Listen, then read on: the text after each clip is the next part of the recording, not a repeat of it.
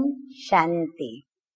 आज की तारीख है 30/7/16। मीठे बच्चे, तुम्हारी बिगड़ी को सुधारने वाला अर्थात तकदीर बनाने वाला एक बाप है और कोई नहीं कर सकता है ये काम, जो तुम्हें नॉलेज देकर तकदीरवान बनाते हैं।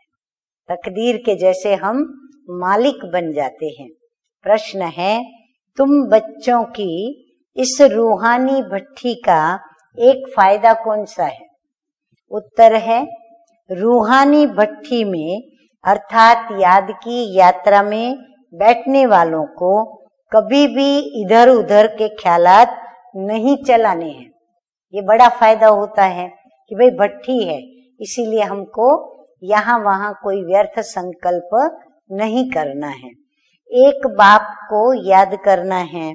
अगर बुद्धि इधर उधर भटकती है तो झुटका खाते रहेंगे, उबासी देंगे, इससे वायुमंडल खराब होता है और फिर अपना ही नुकसान करते हैं। गीत बजा है, दिल का सहारा टूट न जाए। हाँ, हमारा सहारा तो टूट ही नहीं सकता। जन्म जन्मांतर से अविनाशी शिव बाबा हम बच्चों को सहारा देते आए हैं, आज भी दे रहे हैं और फिर से जन्मों जन्म तक हमें सहारा उनका मिलता ही रहेगा। धारणा के लिए मुख्य 2 धारणा के बिंदु। नंबर 1 है, सतयुग में उच्च पद पाने के लिए माता पिता को पूरा फॉलो करना है। उनके समान हमें पुरुषार्थ करना है।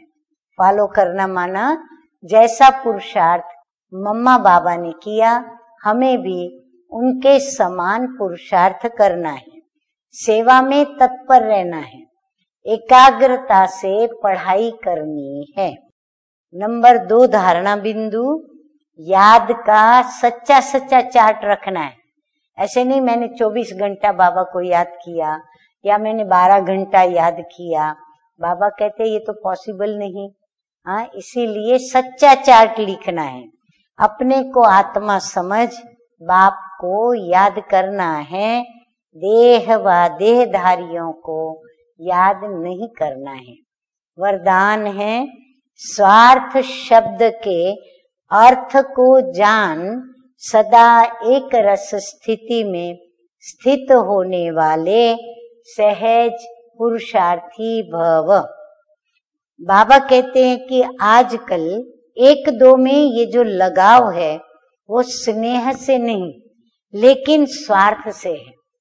आज कोई किसी को प्यार भी करता है तो स्वार्थ से करते, लगाव है तो भी स्वार्थ है, मोह है तो भी स्वार्थ है। तो बाबा कहते हैं स्वार्थ के कारण लगाव है। मुझे उनसे ये प्राप्ति करनी है या मुझे उनसे ये प्राप्त होता है, इसीलिए हम उनको प्यार करते हैं।